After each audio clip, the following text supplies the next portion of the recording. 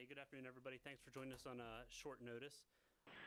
A U.S. Navy RQ-4 was flying over the Gulf of Oman and the Strait of Hormuz on a recent surveillance mission in international airspace in the vicinity of recent IRGC maritime attacks when it was shot down by an IRGC surface-to-air missile fired from a location in the vicinity of Garuk, Iran.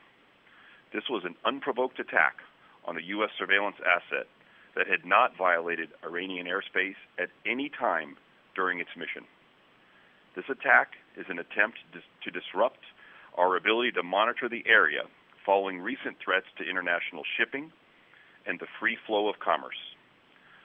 Iranian reports that this aircraft was shot down over Iran are categorically false.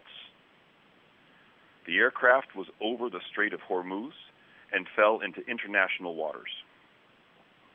At the time of the intercept, the RQ-4 was operating at high altitude, approximately 34 kilometers from the nearest point of land on the Iranian coast.